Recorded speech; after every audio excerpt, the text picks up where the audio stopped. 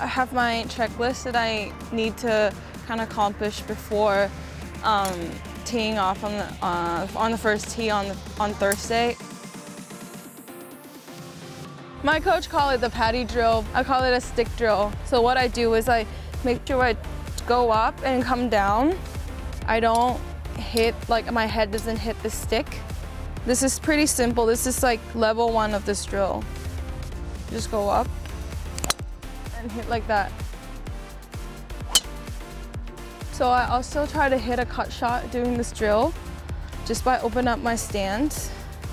And so when I go up, I make sure I loading coming down like this instead of going out to avoid the stick.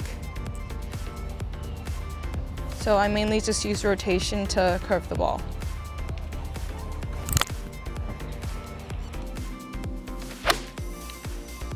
So for wedges, I don't do much technical stuff with it because a lot of it is feel-based when I play well.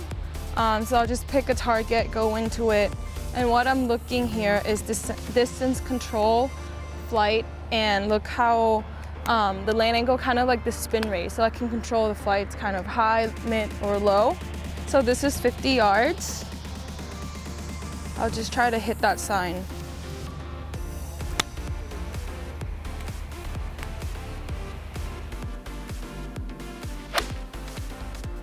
I feel like significantly my routine has helped me capture that first major win just because, you know, I know my tendencies and I kind of manage my way around it. Even though I won, it wasn't a perfect golf. And so having these routines set up each week before you play, it's really important.